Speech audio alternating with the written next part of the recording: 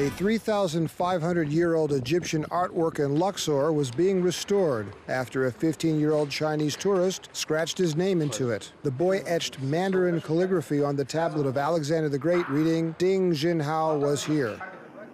The vandalism sparked internet outrage after a microblogger who had visited the temple recently wrote about the defaced tablet and posted a picture. Ding Jinhao's parents have reportedly apologized to the Egyptian people and angered Chinese citizens. Chinese media has reported he defaced the temple several years ago.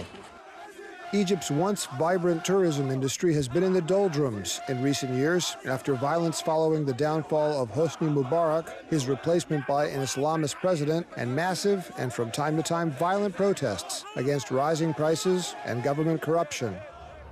About 10% of Egypt's GDP depends on tourism. It provides direct jobs for nearly 3 million people, critical income to more than 70 industries, and generates 20% of Egypt's foreign currency reserves.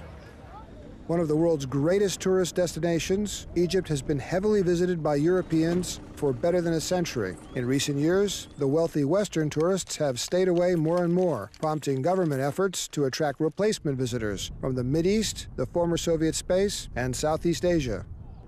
Some Egyptians have complained that tourists from the wealthy Persian Gulf region seem to look down on Egypt, while visitors from Russia and its neighbors offend Islamic values with excessive drinking and skimpy bathing outfits, while Chinese tour groups, some Egyptians say, display insufficient respect for Egypt's ancient culture.